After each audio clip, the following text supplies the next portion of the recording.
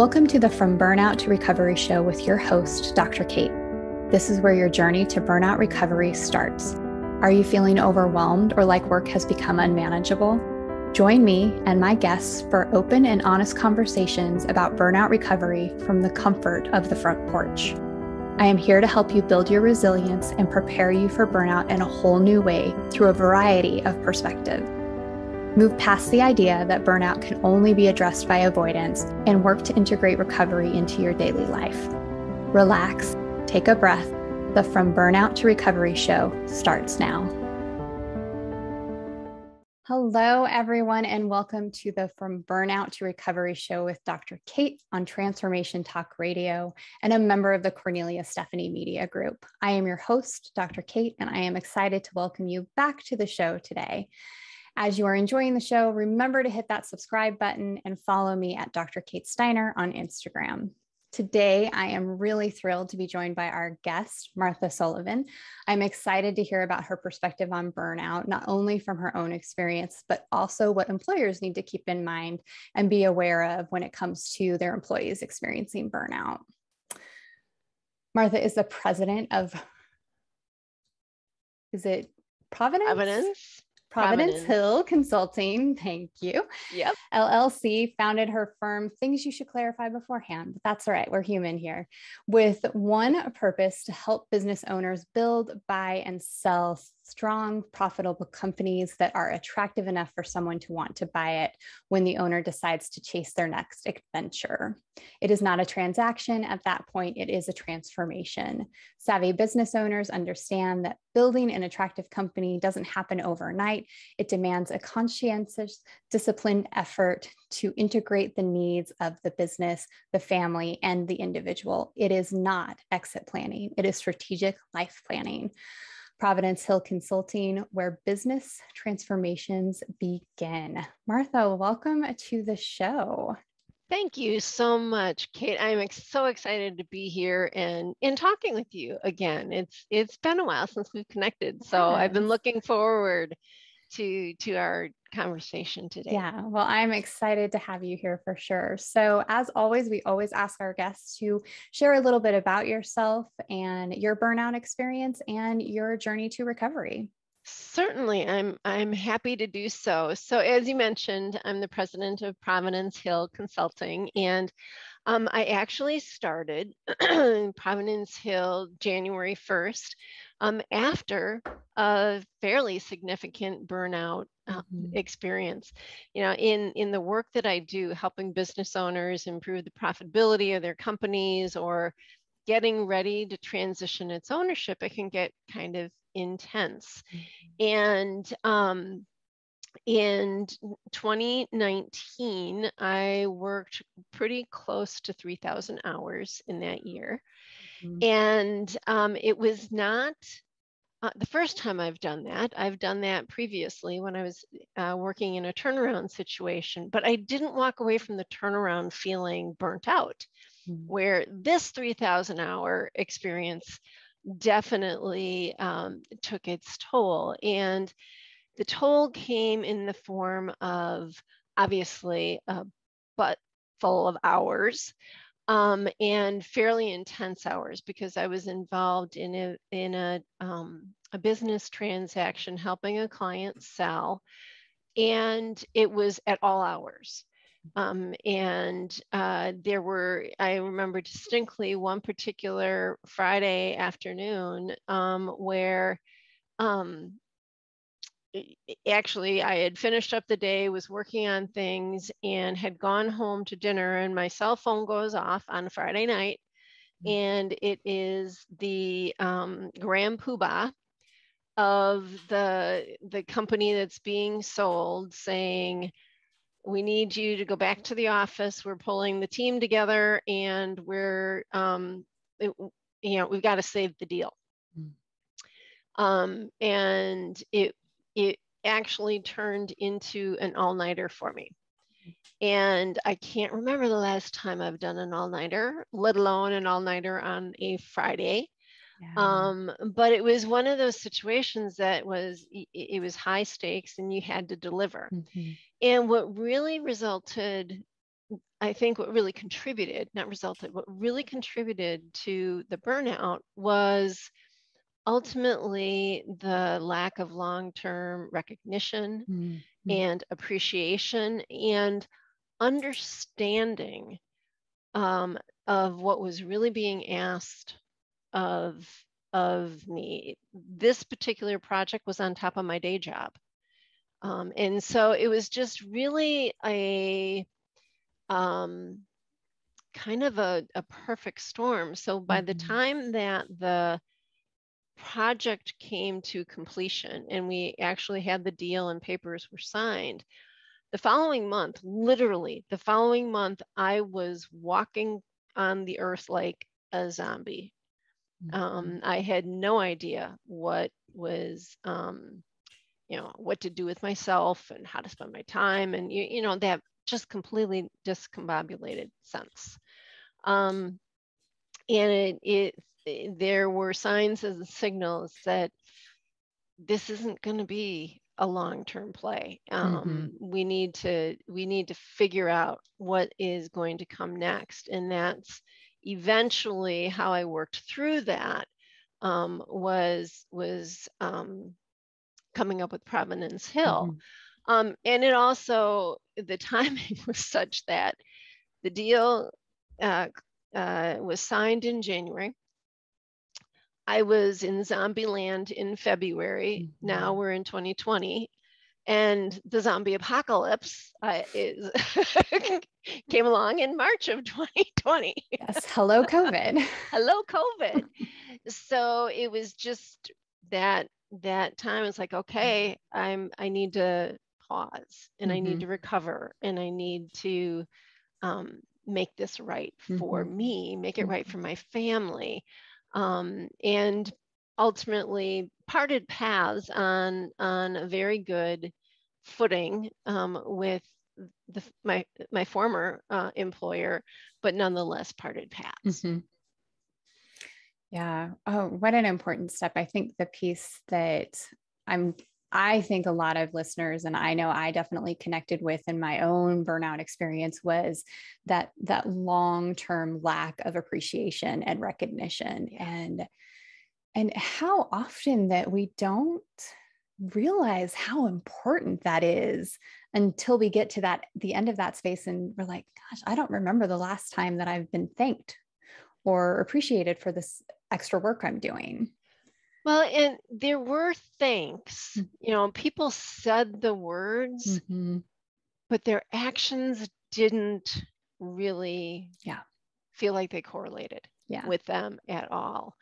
And one of the things that was really surprising to me, because I think it very often with burnout, it's kind of like that proverbial frog in the water, where you don't realize the heat is going up, up, up, up, up until it's scalding hot and the frog boils.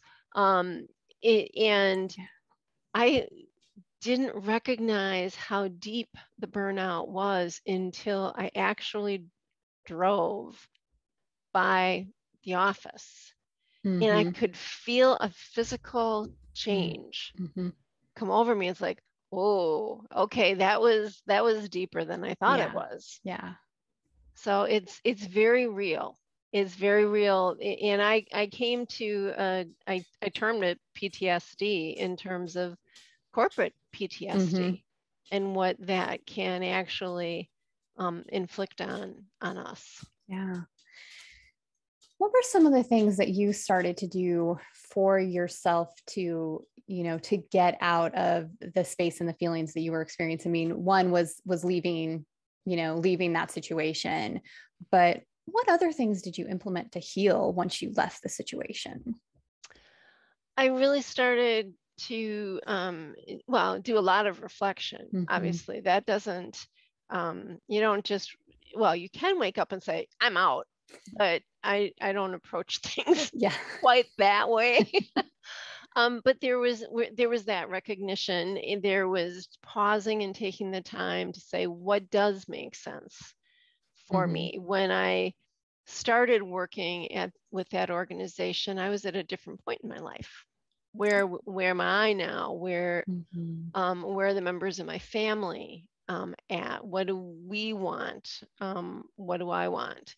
And then there was also the whole act of giving myself permission to do that work and permission to take care of myself. And obviously it was in the pandemic, so that permission took a different form than it normally probably would have. But it was very real, and it turned into exercise and just kind of trying to unwind and work through the issues. A lot of reading. Yes. Yeah. Reading, reflection. Yeah. And the reflection process is huge. And I think that it's not a part that people don't recognize how important that is to the burnout recovery process. It's actually a key piece of the method and model that I developed and use with clients. And they're surprised when they realize, when I tell them how much reflection and self kind of observance that they're going to have to do. So I appreciate that, especially in the reading and just learning more about that.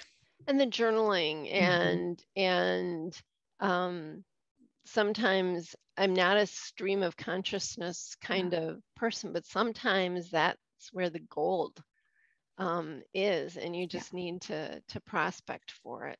Yeah, absolutely.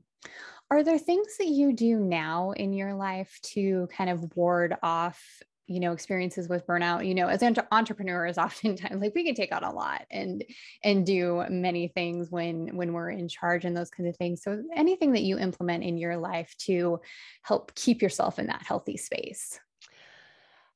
There are a number of things, and I do it for myself as well as help my clients do it. And that is building on that theme of reflection, taking the time to reflect and build a plan.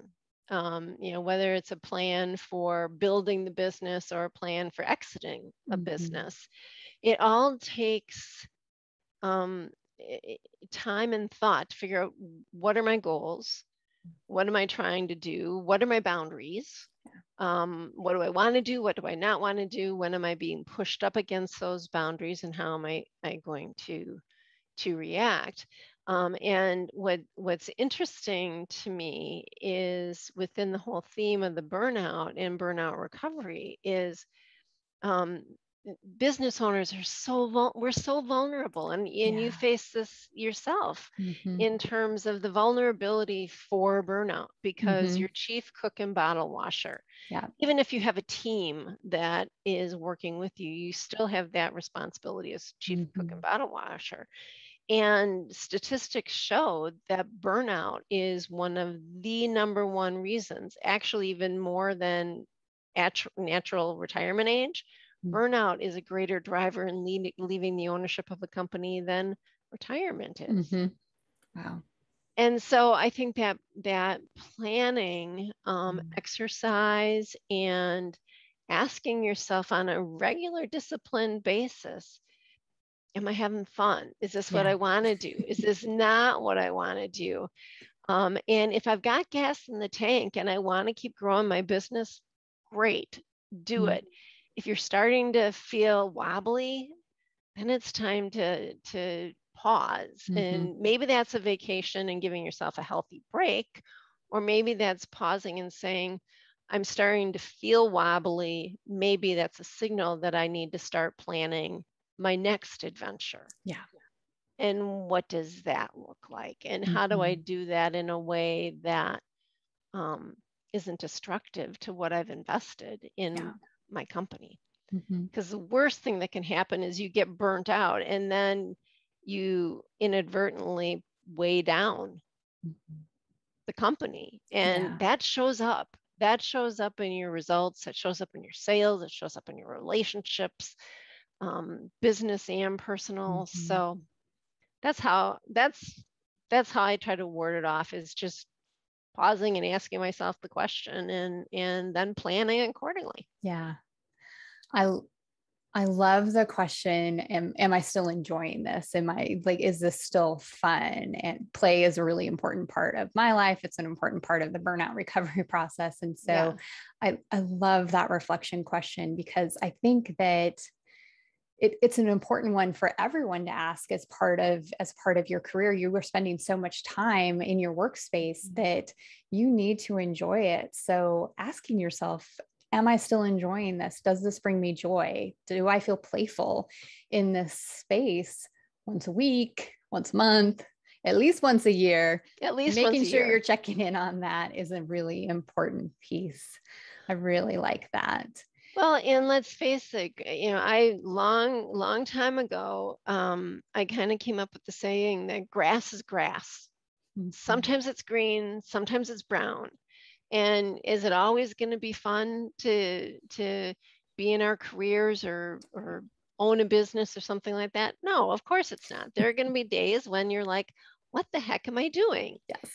But hopefully those days are fewer and there are more days like, yeah, this is really feeding me intellectually or feeding my soul or just it's feeding me as opposed to sucking the life out of me. Yeah.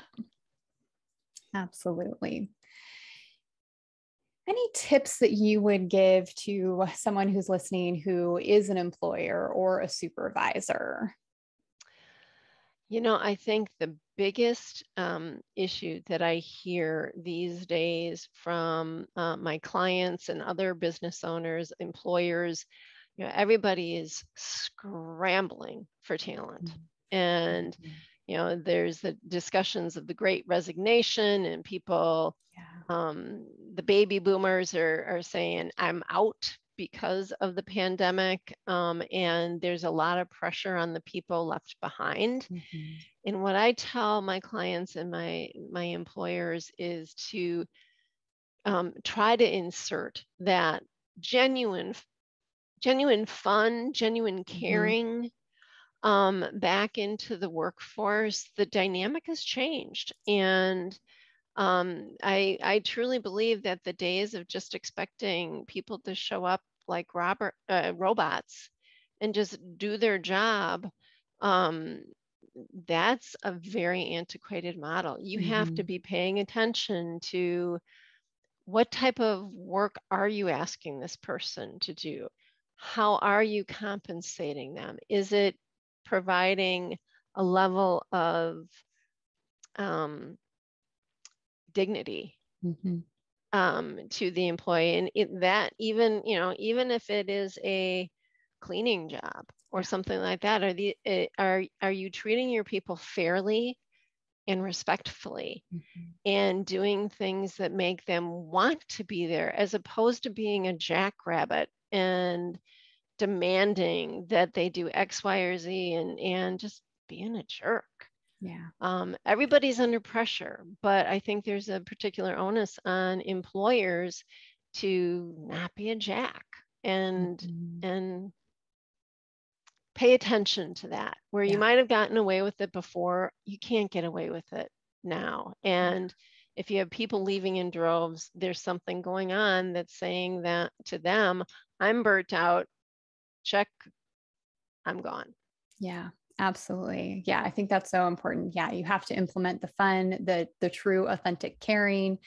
People are looking for that right now. And if you do have a lot of people leaving, it's time to do some assessment and consider what's the employment engagement like. Why are people not sticking around? Can be incredibly important. Yeah. Very important. Yeah. You bet. Thank you. There's so many great insights today. And I am really excited for that we've had a chance to connect here. Likewise, and have you I on the appreciate show.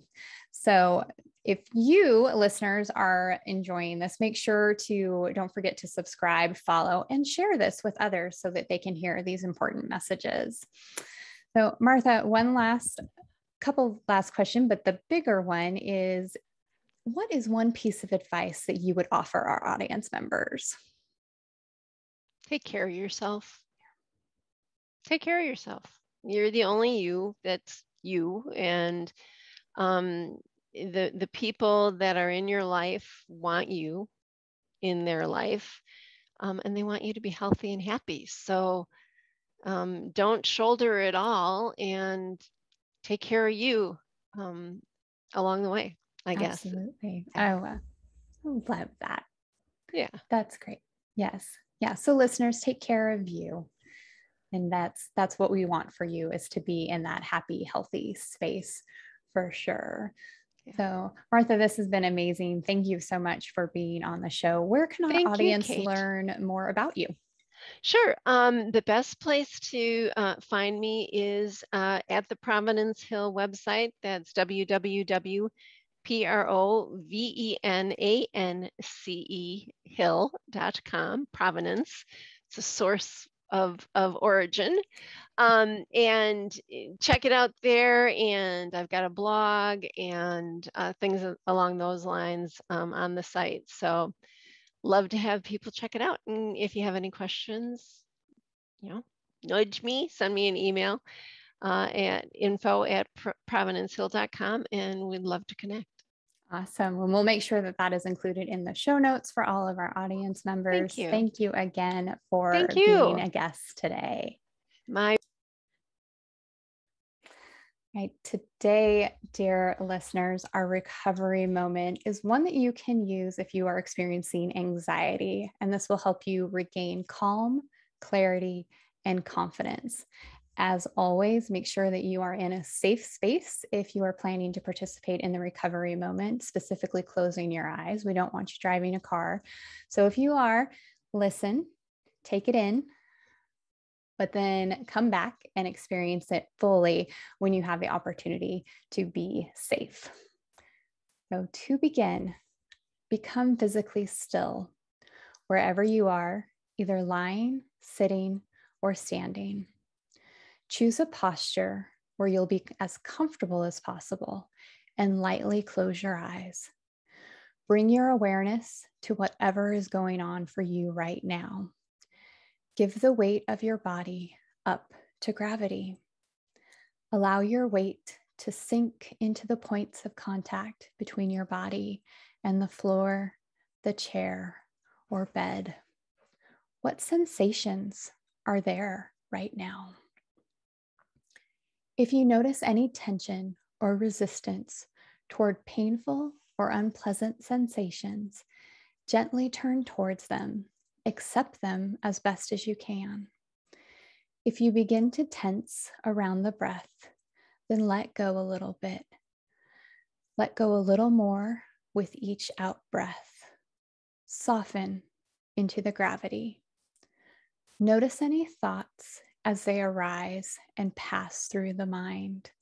See if you can let them come and go without being to identify with their content. Observe them as if they were clouds in the sky. Notice any feelings and emotions as they arise. Can you let these come and go?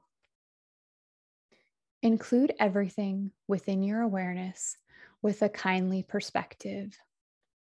Now allow your awareness to gather around the experience of the breath deep in the body. Drop your awareness inside the breath. Feel the different sensations in the front, back, and sides of your torso. Can you feel your awareness within the flow and movement of the breath?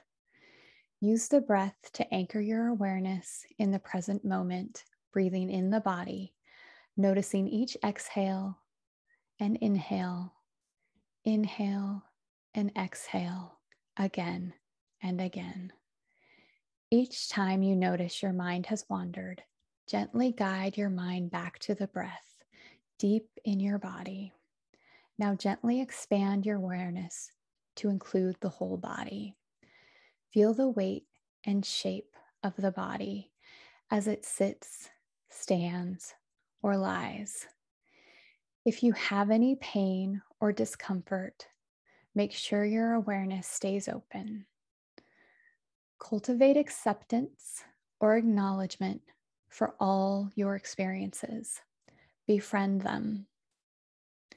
Use the breath to anchor your awareness in the present moment, breathing in the body, noticing each inhale and exhale again and again. Take one more deep breath.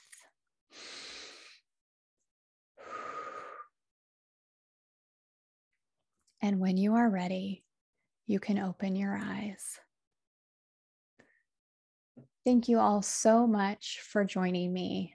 For more recovery moments, you can follow me at Dr. Kate Steiner on Instagram and subscribe to the From Burnout to Recovery Show YouTube channel. I am so grateful to our guest, Martha Sullivan, for joining us today, and I'm grateful for each of you for listening. Thank you for joining us on the From Burnout to Recovery Show with Dr. Kate on Transformation Talk Radio. I'm Dr. Kate, and I wish you peace on your journey. Thank you for joining me on the front porch today. Don't forget, if you want to assess your current level of burnout, be sure to take the Feeling Crispy quiz on my website at liftwellnessconsulting.com. Be well, my friends. Thank you for joining me, Dr. Kate, on the From Burnout to Recovery Show, where you are starting your journey to burnout recovery. You are invited to join me on the front porch every second and fourth Friday of the month on transformationtalkradio.com to continue growing in resilience and integrating recovery into your daily life. If you would like to learn more or find out how to work with me, visit liftwellnessconsulting.com.